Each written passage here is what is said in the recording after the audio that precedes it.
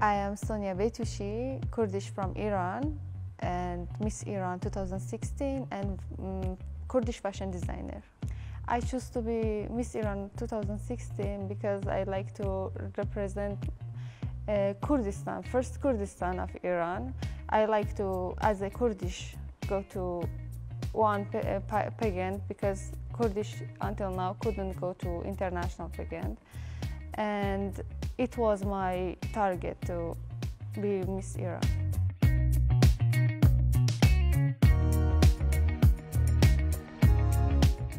During the show of the Miss Iran, 10 girls was there, and that's why it was so stressful until that they chose me. But I believe myself because I had a lot of activities in other things, in the art, and as an artist, as a fashion designer. That's why I believe in myself that I can take this.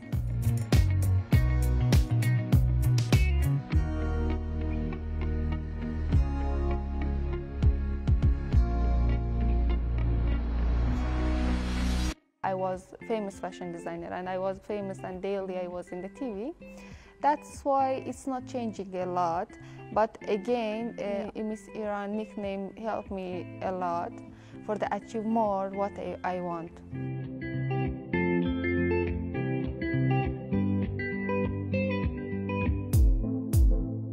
As a Miss Iran, I have done a lot of activities like Zap Young Foundation that I have for the supplying food for the refugees, for the children, and like going with some organization for the helping the children there and inspire them. And I hope to do more activities in the future.